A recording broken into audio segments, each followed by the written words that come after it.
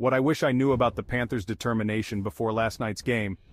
In an electrifying Game 7, Sam Reinhart's late second-period goal propelled the Panthers to a 2-1 victory over the Edmonton Oilers.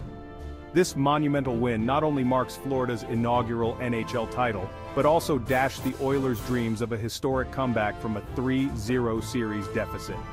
It was a nail-biter until the end. Dmitry Kulikov's crucial clearance behind Sergei Bobrovsky set the stage for Reinhart's game-winning shot, a low-wrister that left Oilers goaltender Stuart Skinner and the Edmonton fans stunned. The Oilers, known for their high-octane offense, managed to claw their way back into the series, forcing a decisive Game 7.